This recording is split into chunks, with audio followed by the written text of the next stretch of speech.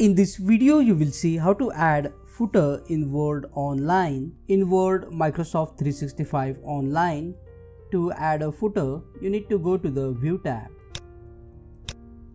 And under the View tab, you will see here the option of Header and Footer.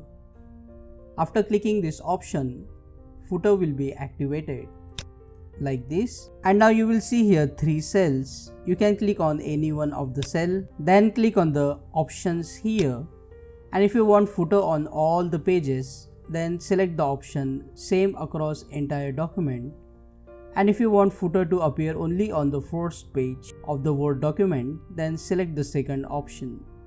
I will select here same across entire document, and after selecting the option, now you can just type inside the footer, and after adding the footer, just double click inside the document. However, notice that the footer will not appear. If you want to see the footer and make sure you have added the footer, you need to click on the file option here, click on the print and print.